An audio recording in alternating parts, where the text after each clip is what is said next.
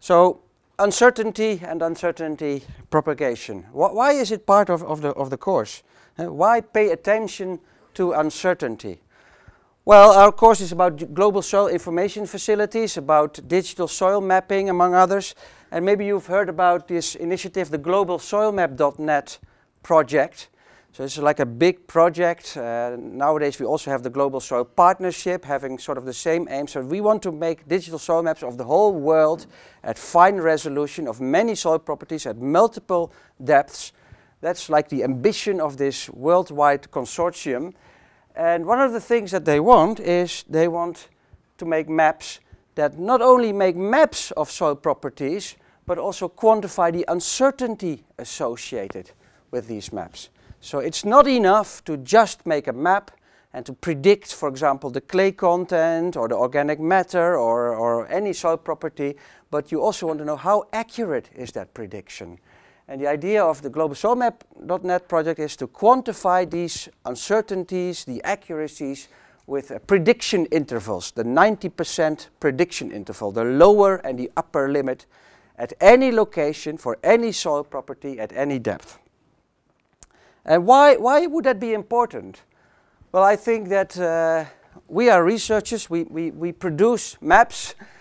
And I think any self-respecting researcher should not be just satisfied with making a map, but you also want to know how good is my map, how accurate is my map. Is my map accurate enough actually to be presented to my client, to my user? So you don't want to make a map public before you have some guarantee, some information about the quality of that map. Another nice thing about being able to quantify the uncertainty in maps, maps we can produce with various methods. We looked at ordinary kriging on Monday, we looked at regression kriging. What we did on Monday was regression kriging with a linear regression model. Yesterday you learned about random forests, all kind of machine learning techniques, so non-linear type of regressions. So there's various methods that we can make maps. Which method is best? Well, that depends on how accurate such a method is. So if we can quantify the accuracy of maps, that allows us also to evaluate how well a method compares to another method. It gives us a tool to compare methods. And our end users, that's the third bullet over here, our clients, they probably will want to know how accurate any map, any product that we produce, that we give them, is to them, because they need to, they don't want the map just as it is, they need it for a certain purpose. And they have a certain use in mind. So in terms of the use that they have in mind for that map, they need to know how accurate is the map. Is the map accurate enough for the intended use? So this is about the usability of maps. Another important aspect, what is an advantage of being able to quantify the accuracy of the maps that we produce, is that it allows us to analyze how uncertainty propagates through environmental models, through spatial analysis. Like I said, the map that we produce usually is not the end product, but it's like an input to some kind of analysis of a user or a colleague of ours who is doing, for example, erosion modeling or hydrological groundwater flow modeling or crop growth modeling. They need soil information as input.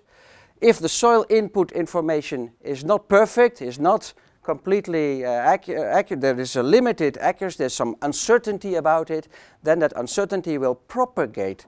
So if we want to trace how the uncertainty propagates through such a model, such an analysis, the first thing we need, of course, is to know how accurate is then that input, how accurate is that soil map. And that is important because the quality, the accuracy of the end product of such an analysis, I mean that end product is going to be used in decision making, in policy making. And if the accuracy is really poor, then the decision maker might take a wrong decision about, for example, about how to manage the land.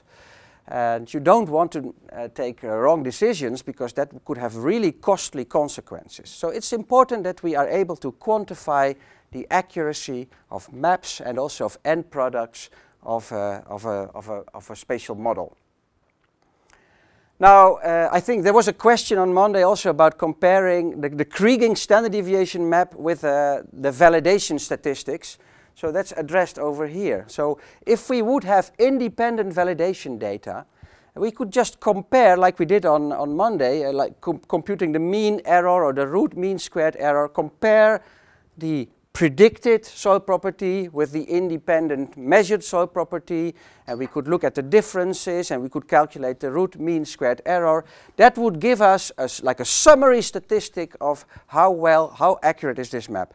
But it is not spatially explicit. That's also what I said on Monday. Maybe you remember that. So if you want to have spatially explicit uncertainties, how accurate is the map over here, how accurate is it over there, then we need to do it in a different way. Well, we can use this, for example, this Kriging techniques, which help us, which also quantify the uncertainty in the map. Okay. So what are we going to do today, this morning? We're going to, well, maybe first we should take a little bit a step back. So what is error? What is uncertainty? Are they the same? Are they different? So let's think about that a little bit.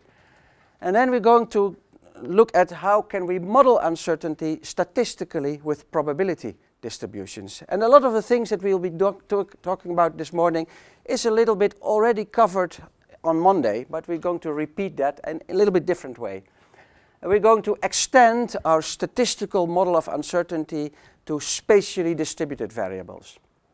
And finally, and maybe this is the biggest part of this morning, we're going to analyze, to look at how do uncertainties in inputs to spatial models, like soil property maps, propagate through these models. And as before, like we also did on Monday, in the computer practical, after the coffee break, we're going to apply the above to a real-world case study. We're going to use the same data set that we used on Monday, but we are going to analyze how the uncertainty you remember, you made a map of the lead concentration of the soil. There was an uncertainty there because we had an interpolation error. We're going to analyze how the uncertainty in that soil lead concentration map propagates through a very simple model. But I'll explain that toward the end of the lecture.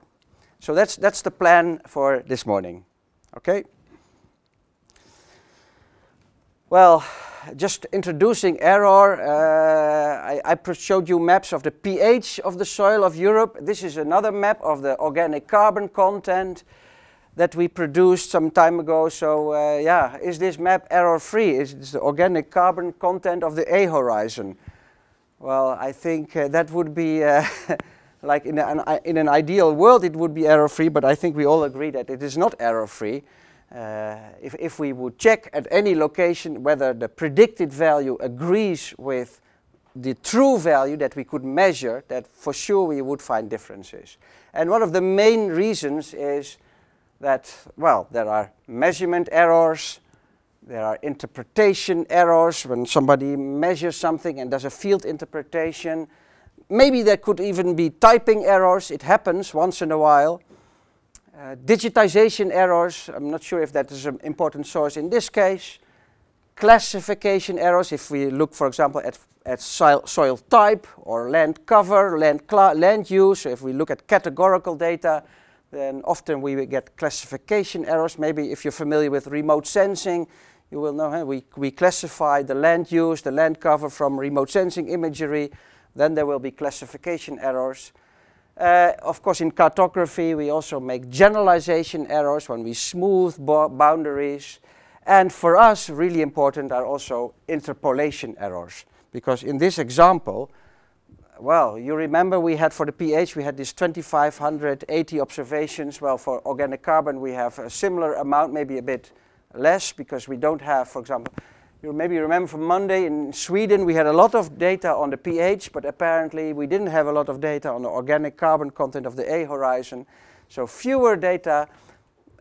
We create a map by spatial interpolation, and you might think, oh, we have a lot of observations, so not so bad. But if you look at the scale, if you check, you know, Spain, really big country, and maybe we have only 100, 200 observations. So for sure, the interpolation error will be very large. And we quantified that also with our Kriging.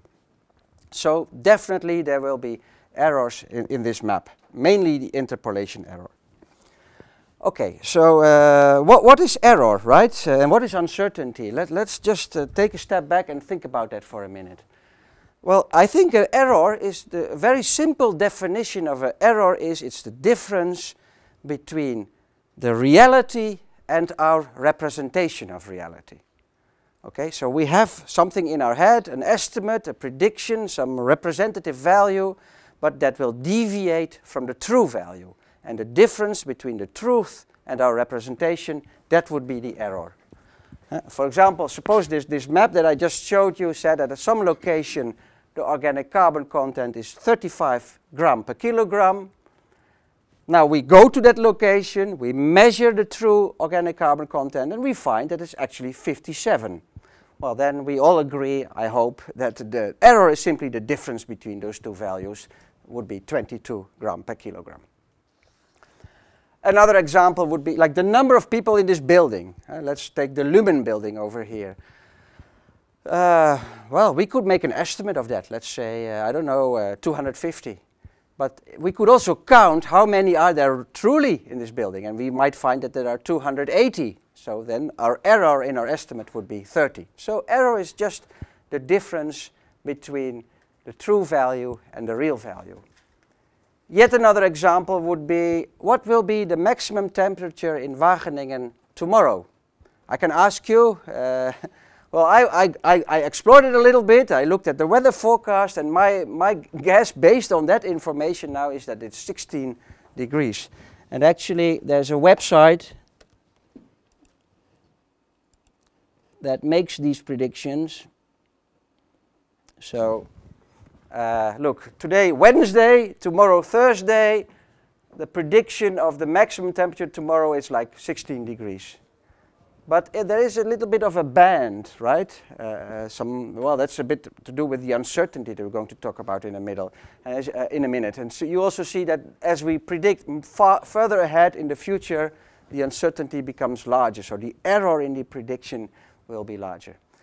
So the good news is that the temperature is increasing towards the end of the week. Okay. Okay. How to calculate this confidence interval? That is going to be discussed also later today. So also if we make, these are all examples of, you can make a prediction, you can have an estimate, you can have a representative, your guess of what the true value is, but the true value itself might well differ from your guess, from your estimate, and the difference between the two, that would be the error. Well, that's all very nice. We can define the error. But in practice, we usually do not know it. If I would know that the error in the organic carbon prediction is 22 gram per kilogram, I would immediately correct my representation for that error. So we know that there is an error, but we don't know how big the error is or what the exact value of the error is. And that's where the uncertainty comes in.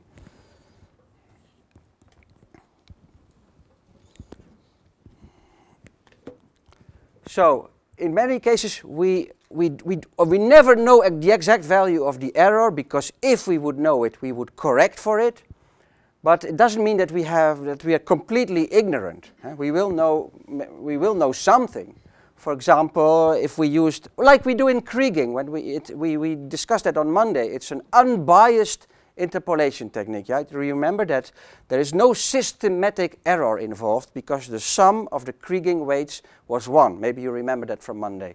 So that means that we know that there's a 50% chance that the error is positive and a 50% chance that the error is negative.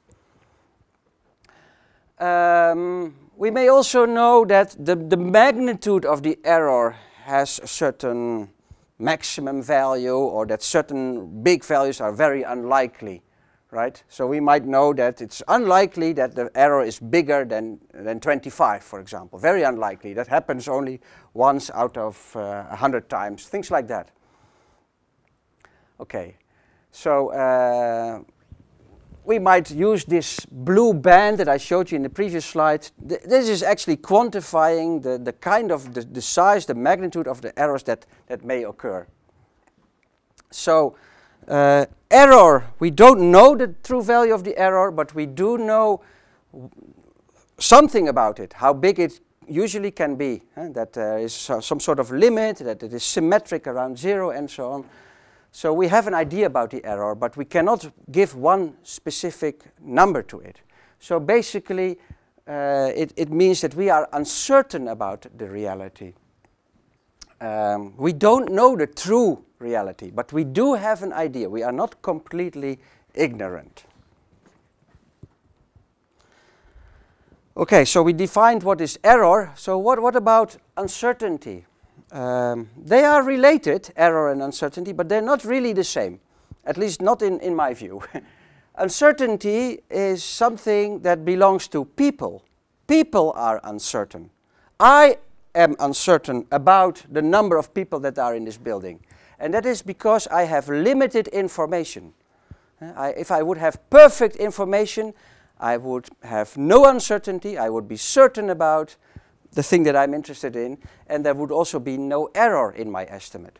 So when there is limited information, we are uncertain, and we acknowledge that our representation of reality, our estimate, might be in error. That's the link between the two. So you could say that uncertainty is an acknowledgement of error.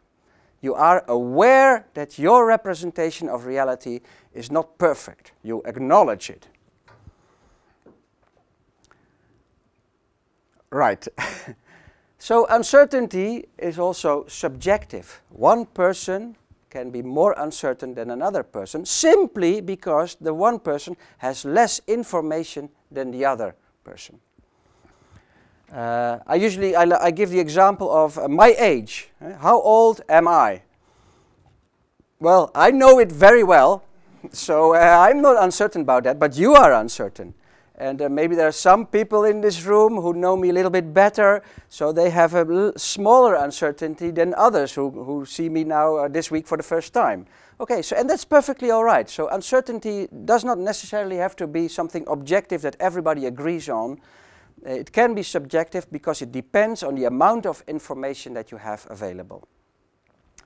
Now, when we talk about, for example, throwing the dice, and I suppose I throw a die and I don't show you the outcome. You are uncertain about the outcome, and probably you all agree about how uncertain it is because you think it's a fair die, one probability 1 out of 6 to all the 6 possible outcomes.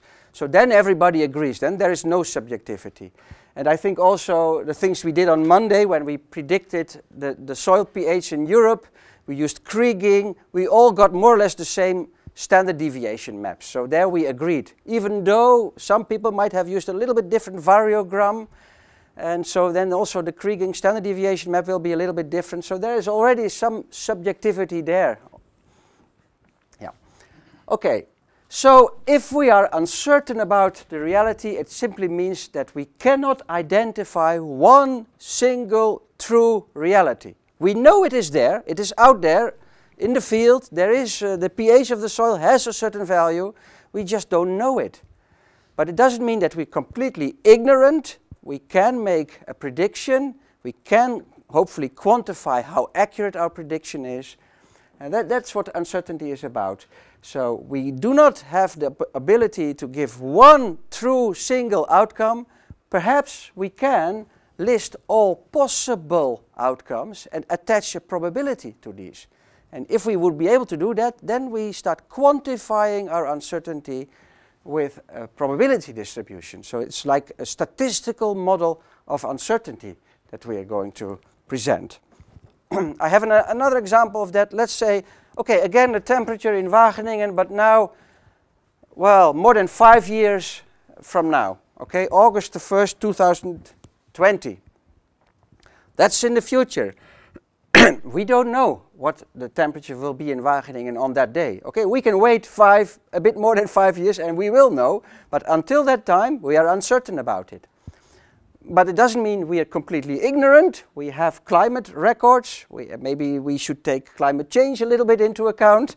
I don't know, but then we probably should be able to come up with a list of possible outcomes for the maximum temperature in Wageningen on that date, and maybe also attach a probability to each of them. So it might look a bit like this, that we list on the x-axis all possible outcomes, and on the y-axis the probability that that outcome will occur.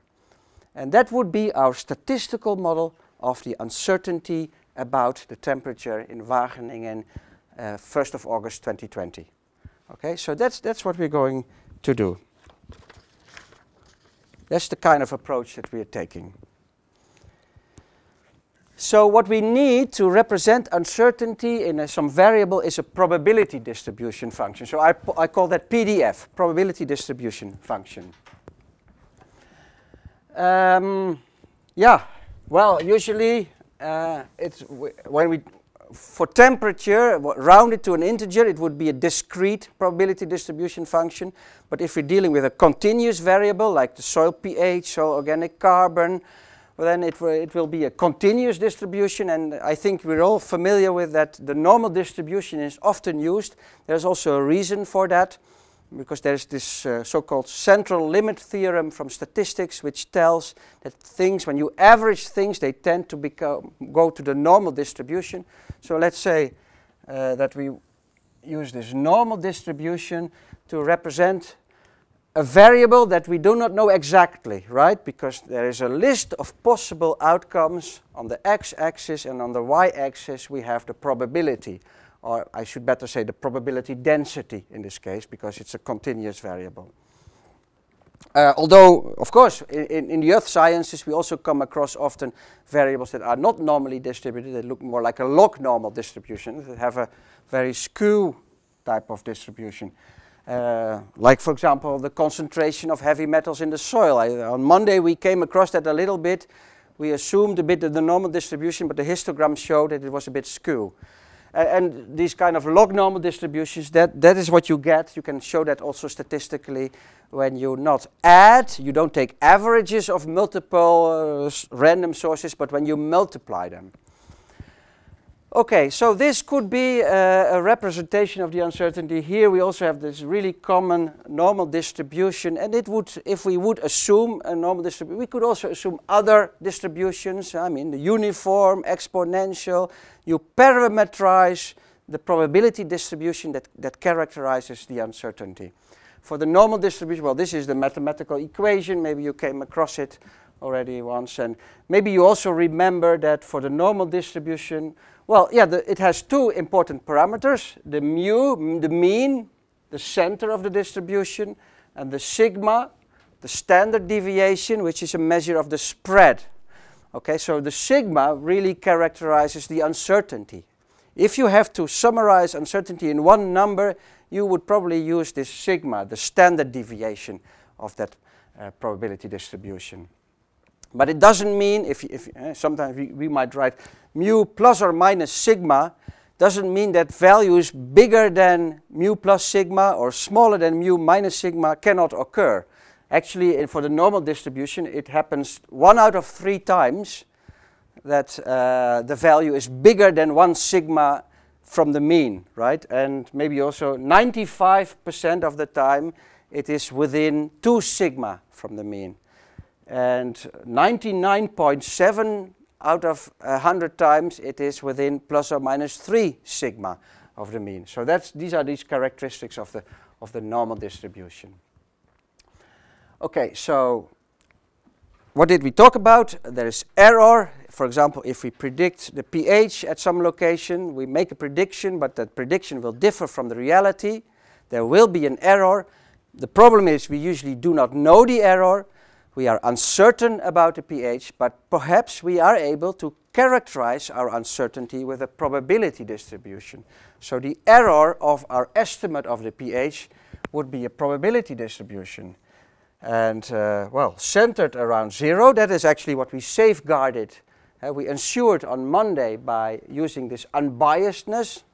I already mentioned that. The sum of the Kriging weights must be 1. So we made sure that this would be the probability distribution of true minus predicted.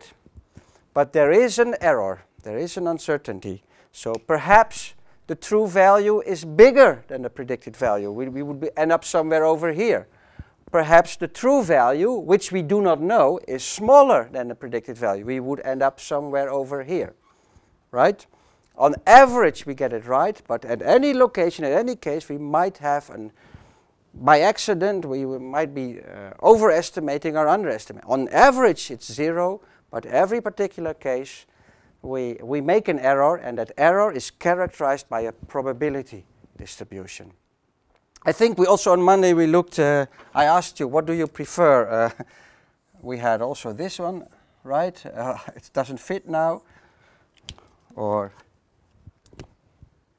perhaps this one. I draw them like this because you know, maybe also you remember from your statistics classes that the surface area below a probability distribution must always equal 1, like 100%, right?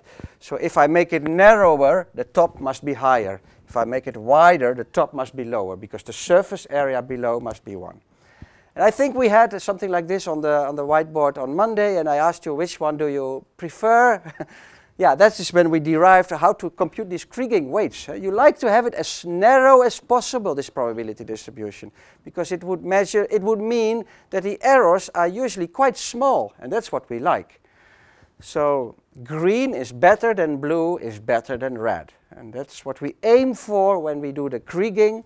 We make the best prediction possible with the smallest standard deviation of the prediction error, but we cannot accomplish that it actually becomes 0. We can make it as small as possible given the data that we have, given the spatial variability, and then we quantify it with this Kriging standard deviation. And that is, like I said, if you have to summarize uncertainty with one number, you would probably use this standard deviation.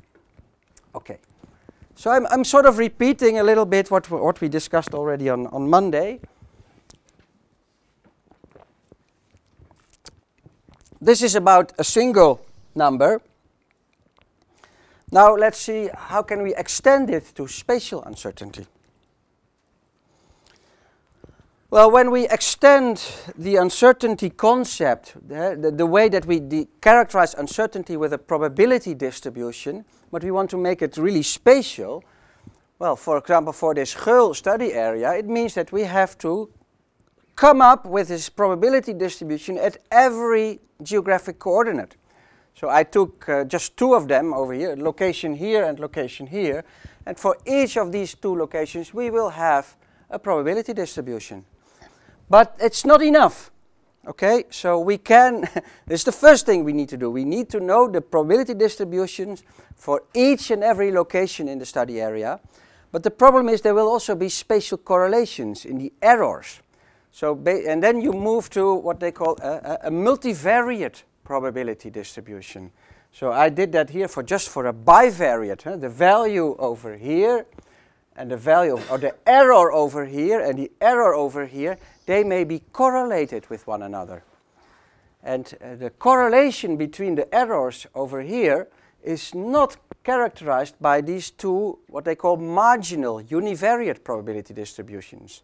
So if you just specify the uncertainty by means of a probability distribution for each and every location, you still haven't fully captured the spatial uncertainty, because you also need to characterize the correlations between the errors.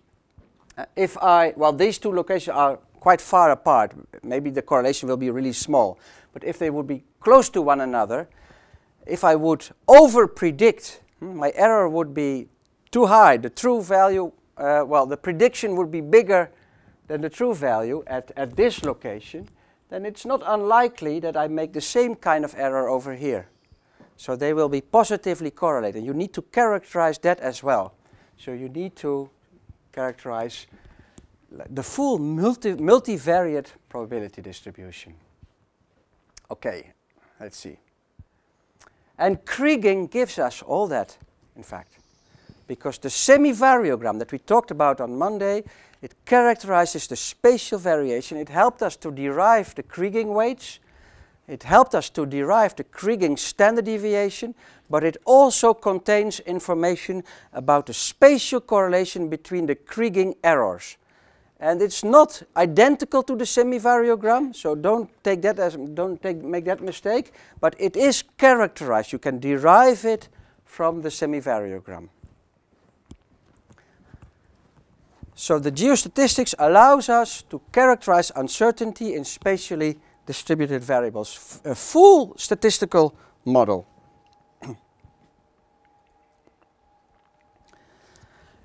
Okay, yeah, I showed you this confidence interval. I introduced it also that in the global soil map.net project we like to quantify uncertainty with the lower and upper limit of the 90% prediction interval. So it's just this probability distribution. You identify the 2 points that there's 5% probability being smaller than this value, 5% probability bigger than this, and then this would be the lower and the upper limit, and then you're 90% certain that the true value is within these two limits. And I don't know, I don't think you made this map. You were not asked to make this map on Monday, but you could have, right? You could have, you had your Kriging prediction map of the lead concentration of the soil. You could have, and you had calculated Kriging prediction, you had calculated Kriging standard deviation. Well, it's just something, you look it up in the table of the normal distribution. Of course, it's assuming that the uncertainty, the error in the Kriging prediction is normally distributed, but then you would find that I think for the 0.05 you have to do prediction minus 1.64 times sigma. That gives you here a prediction plus 1.64 times sigma you get here. So these two maps are simply calculated from the Kriging prediction map and from the Kriging standard deviation map by, in this case, subtracting 1.64 times the standard deviation from the prediction and here adding. And I think this is a nice way of visualizing, communicating uncertainty. If an end user who has no statistical background whatsoever gets to see these three maps and you tell him, well, there's a 90% probability that the true lead concentration of the soil is in between these two values, then they have a pretty good idea about how accurate your map is. They also can tell that in this case the uncertainty is actually quite high, right? Because these maps are they have the same color legend. So it's black over here and it's blue over here. Well, there is quite a big difference. It's probably a better way of communicating uncertainty than presenting them with the Kriging prediction map and the Kriging standard deviation map. I think it works better to present them, these two, the lower and the upper limit. Okay.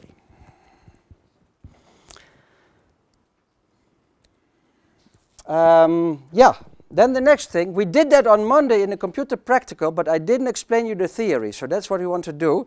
And maybe after that we take a 5-minute really short break. And this is about the spatial stochastic simulation. So we have characterized uncertainty with a probability distribution. If we make a map, we go for the center, we go for the most likely value of the lead concentration of the soil. There is uncertainty about it. We can do plus or minus sigma, but we can also use a random number generator, throw the dice, and sample from this probability distribution. There's the run algorithm, or in Excel you have a RAND function. So of course a random number generator in a computer is only what they call a pseudo random number generator, because the computer is a deterministic machine. Well, we can talk about that a long time as well, but I don't think that's really necessary. Okay, so we somehow generate random numbers, sample randomly from that probability distribution. And you did that on Monday. You generated these maps, for example, but we didn't explain how they were created. So it's useful to explain that now as well. So we'll address that in the next few slides. So, but what do these represent? Well, they are at any location we have sampled from this probability distribution.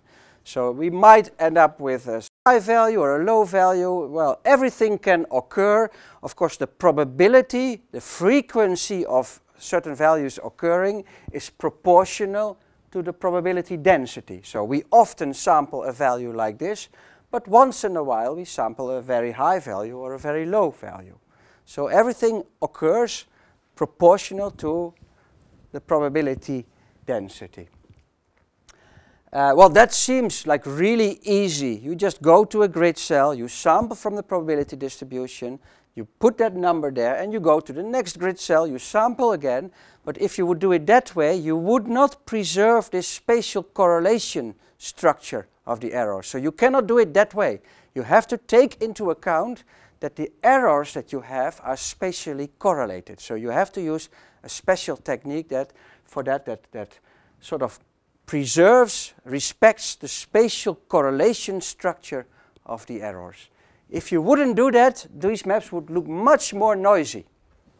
I don't know if we can easily see that, but there are, yeah, I mean, like in this corner over here, well, usually it's a bit like orange, purple maybe, but well, in this realization it became pretty yellow.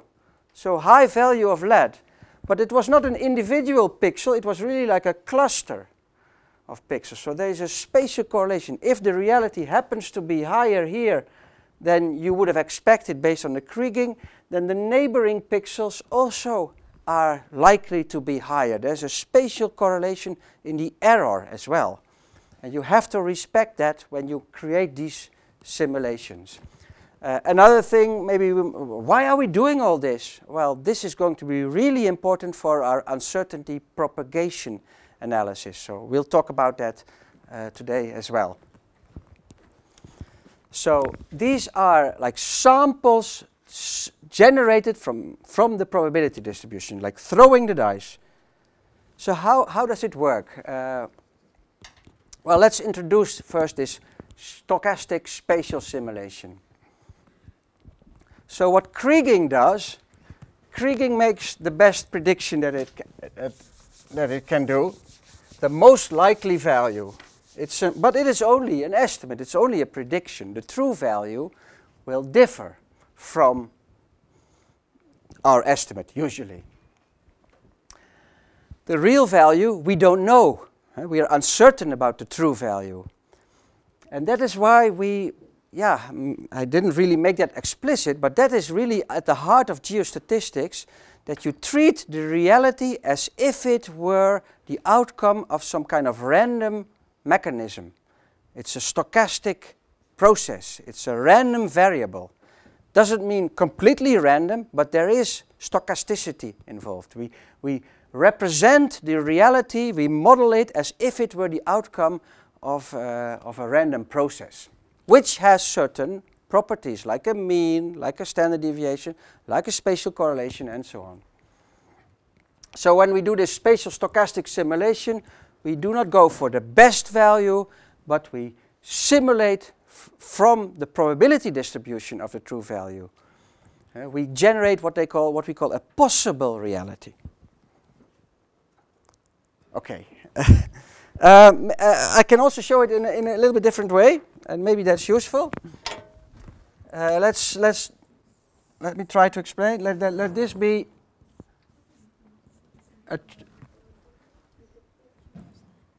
okay? Yeah. This is a transect across our study area.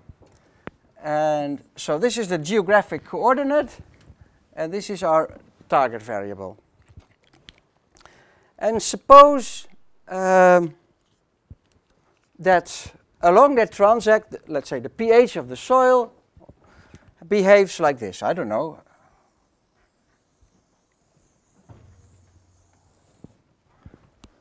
If we would measure at every location along that transect, we would find that the pH of the soil behaves like this. But of course, we do not know it. We only measured the pH at a few number of locations. So maybe we measured it over here, we measured it over here, here, and well, let's say these are the measurement locations. That's where we measured the pH. That's where we know the pH. And we want to make a map. We do kriging, we do a spatial interpolation. Well, when you do kriging, you try to make the best prediction possible. You go for the center of that probability distribution, so you get sort of a smooth. Okay, let's do like this.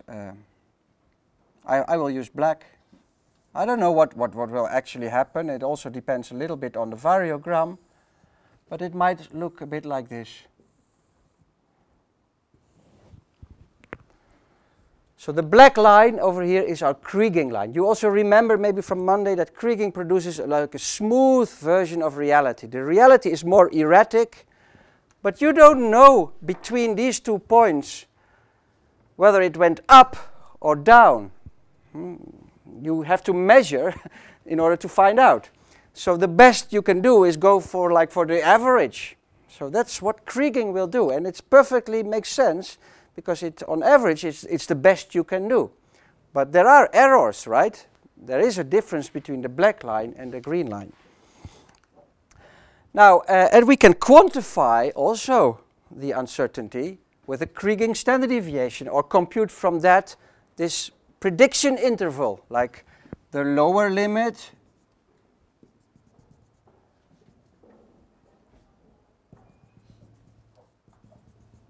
I don't know, might look a bit like this, and the upper limit.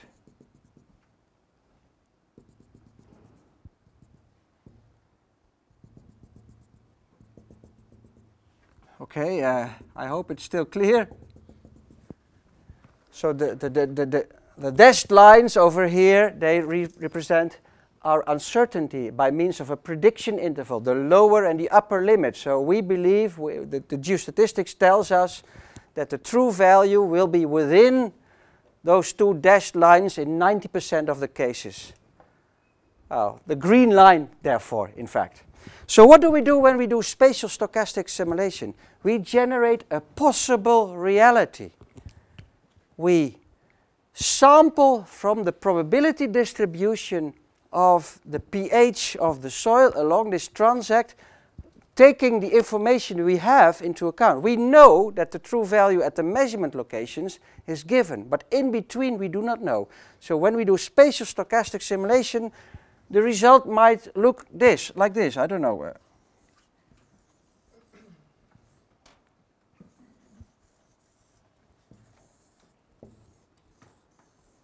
Okay. This red line, or maybe this blue line.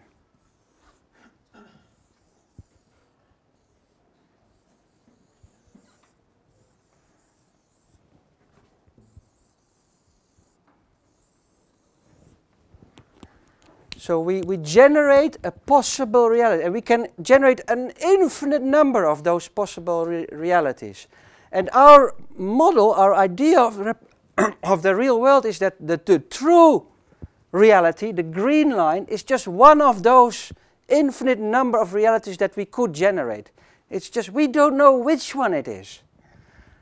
Okay, that is what basically, so we generate a reality that could be the true one, but because of our uncertainty, we don't know which of the many the infinite number that we could generate is actually the true one. So that's what you do when you do spatial stochastic simulation. It's very different from Kriging. Kriging produces this black, smooth line. Stochastic simulation produces lines that have the same kind of spatial structure, the same kind of spatial pattern, the same degree of randomness as the reality. But if you compare how close does the blue or the red line come to the green line, you will see that it is doing a worse job than the black line. Okay, so Kriging gives us really the closest prediction on average. And a spatial stochastic simulation makes a worse prediction. So Kriging does the best job, but it is a smooth version of reality. If you would generate many, and you will be, I don't know, maybe you will not be doing that in a practical, but you could. If you would generate, maybe I asked you that already on Monday, I don't know if it was in the computer practical, but if you would generate many of these possible realities, and you would take the average of all of them, what would you get? Yeah, you get the Kriging line, the black line. So the average of these infinite number of possible realities is just the Kriging prediction. If you would calculate the spread, the standard deviation in all of these simulations, you would get the Kriging standard deviation.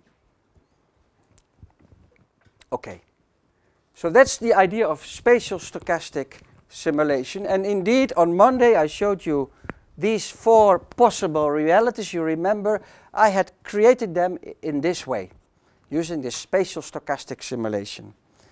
So how can we do that ourselves? How does it work? Well, the idea, there are several techniques that allow you to generate these possible realities, but one of them is sequential Gaussian simulation, and it is used a lot. Okay, it's quite a nice technique. So the idea is you have your study area, you visit a location that you didn't have a measurement, okay? And you apply a Kriging algorithm to that location. So you predict, let's say again, the clay content of the soil at that location using the measurements that you have available. You get a Kriging prediction, you get a Kriging standard deviation. Normally, if our goal would be interpolation, we would use the Kriging prediction value. But when the goal is spatial stochastic simulation, you use a random number generator to sample from that Kriging probability distribution. So you don't take the center of the distribution, well, it's no longer here, but like here, but you take any value generated by sampling from that probability distribution. And what is very important is you assign the value that you measured to that location, and you add it to your conditioning, to your data set. So you start out with maybe n observations, the number of observations you have in the study area.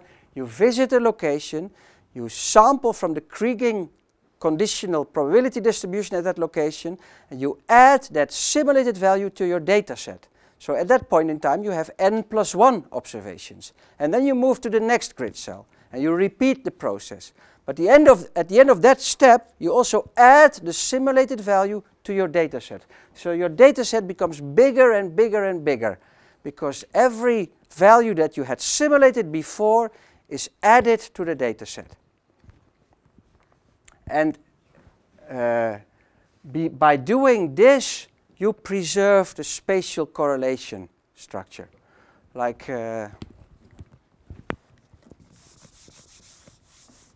so if this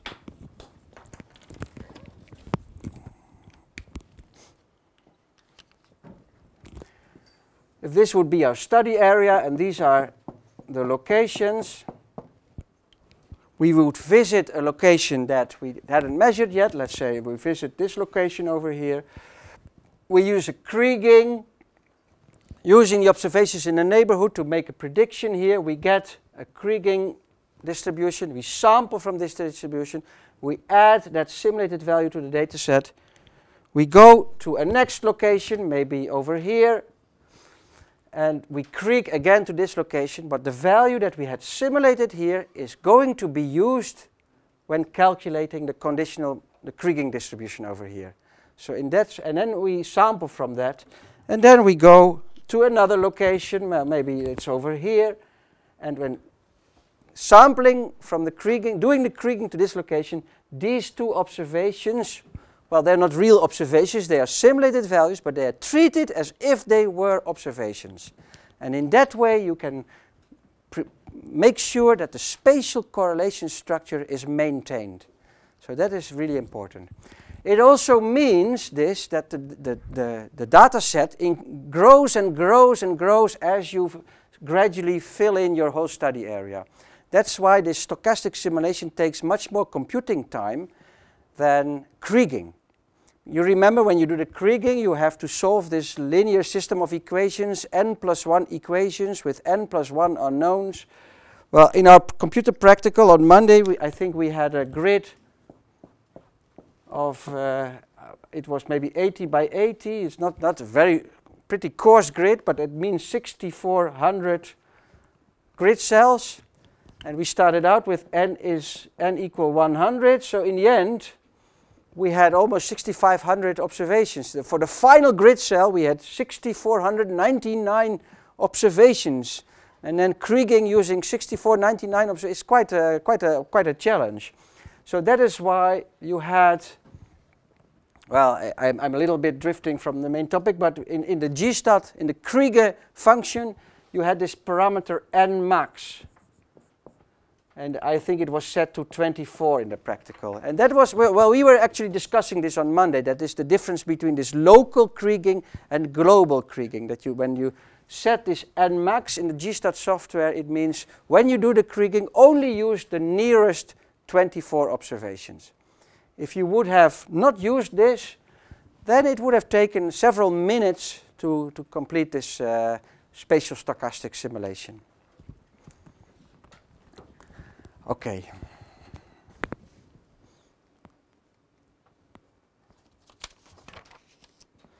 Okay, almost ready, and then we'll take a short break. These are also now sort of in an animation mode. I show you possible realities of some soil property generated using this spatial stochastic simulation.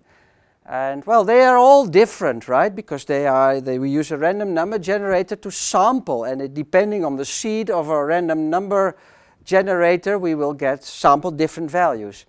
But you also see that they are, to some degree, they are similar. It's always red, orange over here. It's always blue, light blue, dark blue over here. And that is because of the conditioning data, right? We had, at some locations, we had measurements.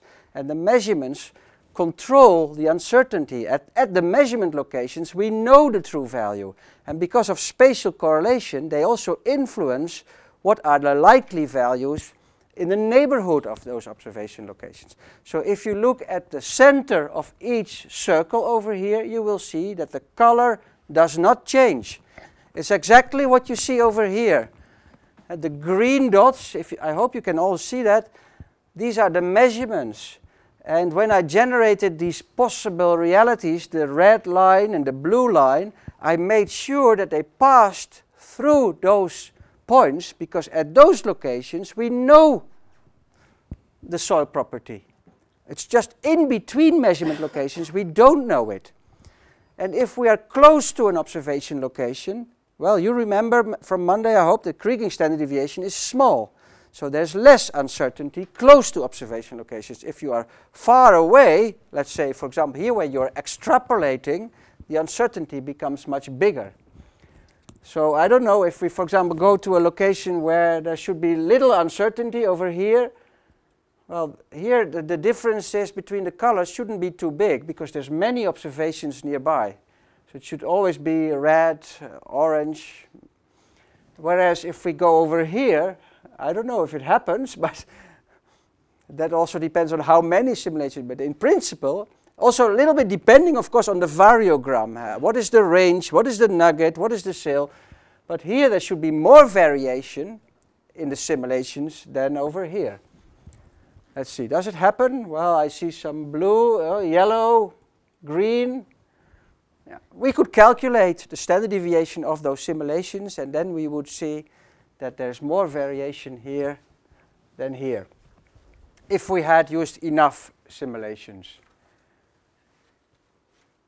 Also here, over there, there's quite some variation, because that's where you're extrapolating. The kriging standard deviation, you remember also in Finland we had a really large uncertainty because of that. Yes?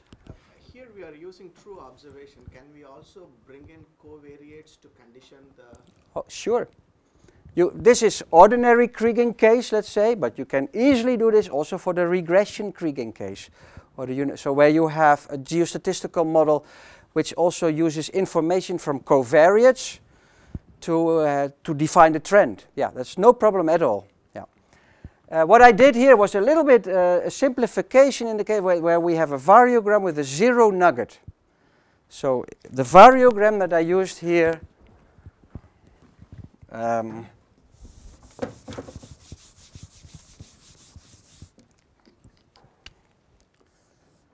the variogram looked like this.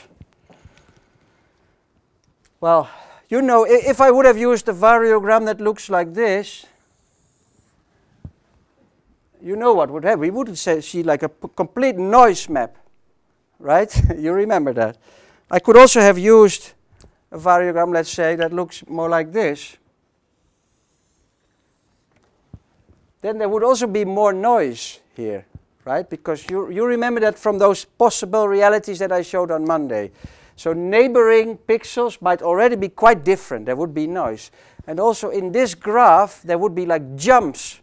Just really close to an observation, the next location may already be quite different from what you had. So there would be jumps. But now it's like a continuous line through. So that's really the case where the variogram has a nugget of 0. So it a little bit depends on the variogram.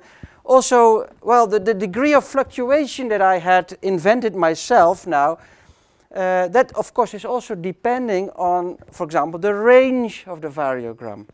And the sill of the variogram will dictate how big are the deviations. So that all is, of course, derived from characterized by the semivariogram. Yeah, I will take a break. Okay, so let's continue. So what we did before the short break was we looked at uncertainty, error, how can we model it statistically with probability distributions. We made the extension to spatial uncertainty, and we explained now we also understand how this spatial stochastic simulation works. The next step is we're going to, the final thing we wanted to do today is to look at uncertainty propagation in spatial analysis and modeling. So, well, I already mentioned that this morning. So when we do our digital soil mapping, we produce soil maps. It's not just for the fun of it, but it's because people want that map to be used as input to some kind of analysis or model. And here are some examples where, well, it's not only soil information, but also other maps are being used in spatial modeling. So you have input, which enters the environmental model, and it produces output. And here are some examples. Simple one, we can calculate from a digital elevation model the slope angle. We can calculate erosion risk from land use, slope, soil type. So there's already some soil information coming in. Soil acidification model or crop yields models, they need a lot of input as well. Among others, soil properties. So these are the things we are mapping with our geostatistical tools.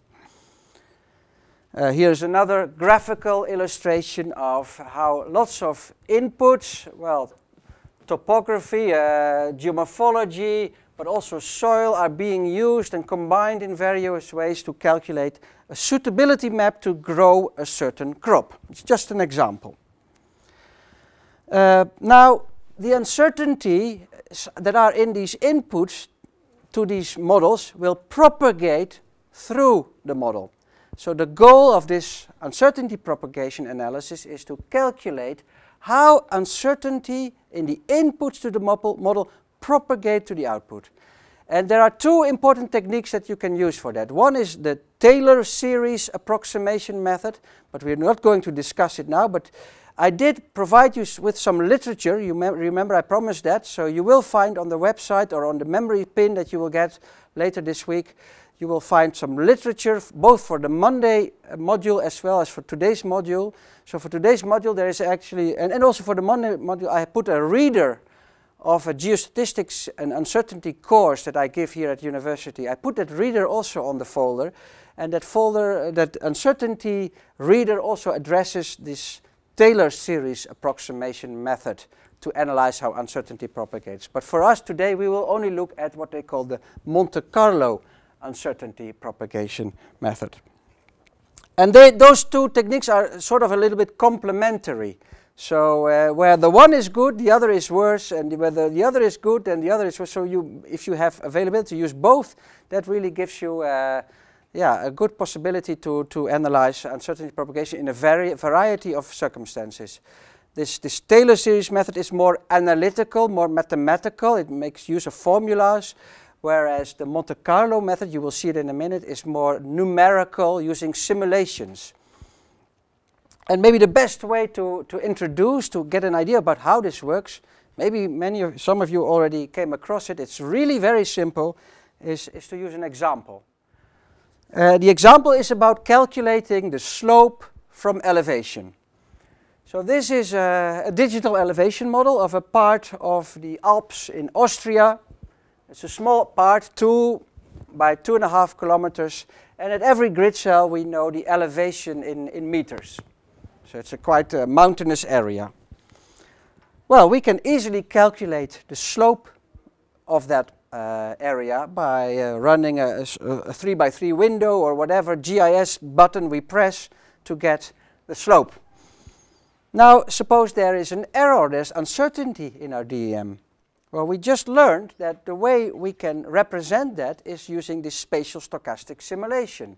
So we are uncertain about the true elevation at every grid cell.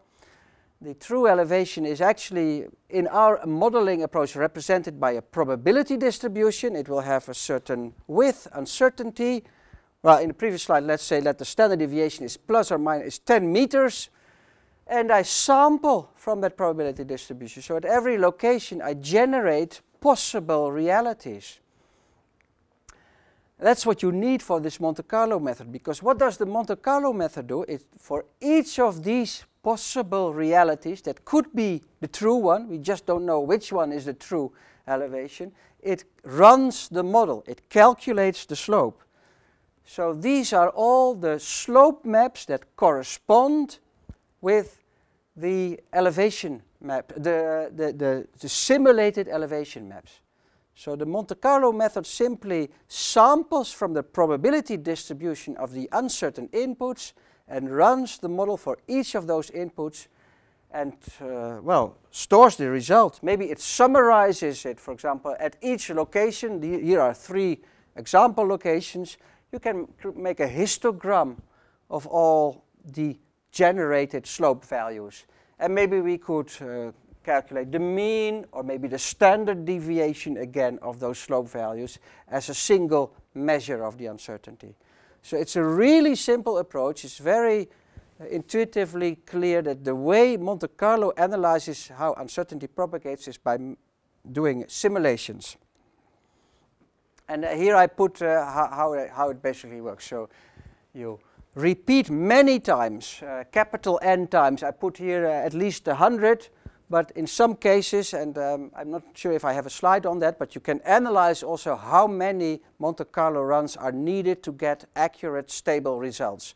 But usually you need quite a lot, and maybe some cases 100 may not even be enough. Maybe you need 1,000, also a little bit depending on what you want to know.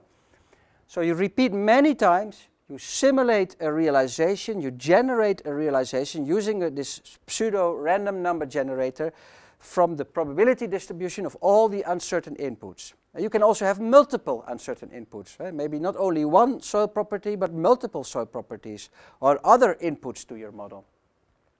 You generate possible realities and you run the model with these simulated inputs and you store the result. And after you've done that many, many times, you analyze those N model outputs by computing, for example, summary statistics like the mean and the standard deviation. And of course, that standard deviation will be a measure.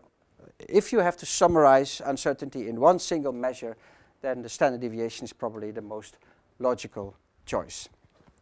So that's the idea of Monte Carlo simulation. It's really pretty simple.